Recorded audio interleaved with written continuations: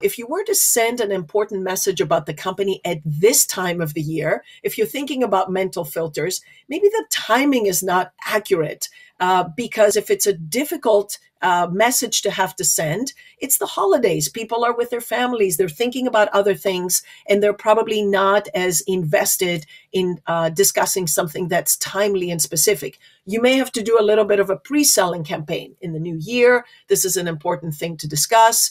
Let's do some pre-reads. Let's think about what we want our objectives to be and approach it in this way. So if there's one message you take away from this first part of my short time with you, is to be strategic and think about analyzing your audience first, even if it's a short message to a friend that you're sending as you walk into the room.